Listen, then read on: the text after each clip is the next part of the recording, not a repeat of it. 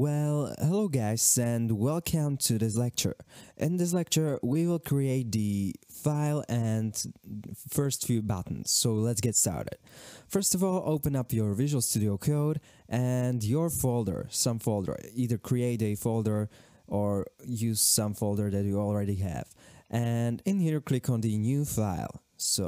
Then write the name of the new file, so I'll just call it index.html.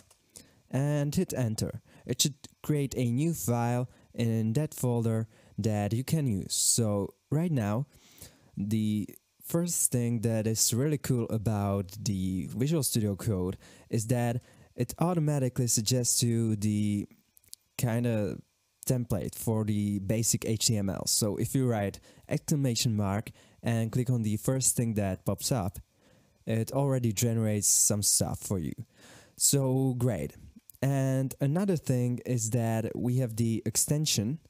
So if I right click on this index file and click on the open with live server, it should open a new tab for me, and the tab should be okay it opened a new tab in here, so I'll just move it in here. And that's basically the document that we are looking at, okay? So first of all, let's define some buttons. So button, and let's give it an ID of, for example, 1. And inside the button, let's write something like hover. And so as you can see, we have a button in here. And then in the head tag, write the styles, so like this.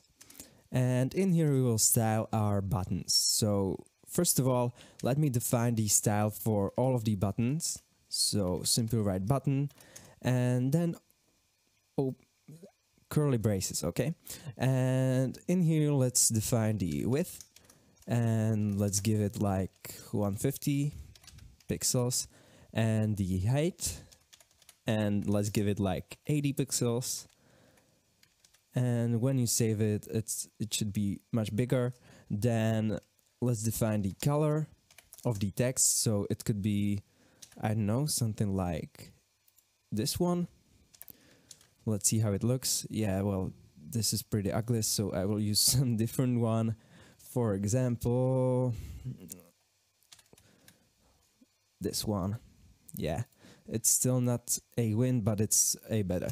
But anyway, then we need to get rid of the border because we definitely don't want that. So simply write border none.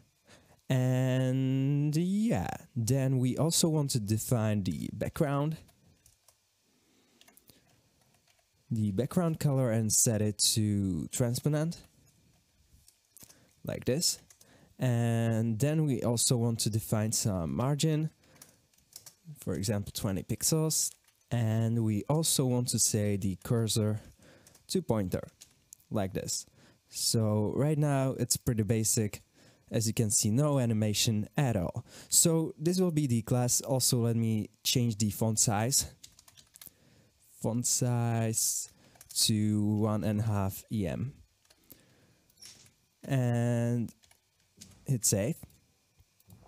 And right now when you hover over it, there's no animation at all. So let's define some. The first button is pretty simple. So simply refer to the ID that you have. So #1, since it is a ID.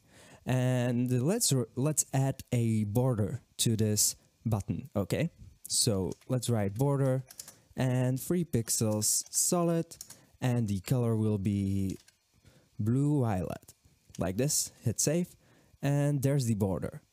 Okay, so right now what we want to do is on the hover, so one hover, we want to change the background color and the color of the text, okay? So the background color will be blue violet, like this. And the color will be white, like this. So yeah, let's also add the effect duration, so the animation duration, the transition duration, and let's give it like 0.3 seconds. And hit save. And right now, when you hover over it, it kinda... Sorry, I put in here delay. It should be duration. Like this, hit save.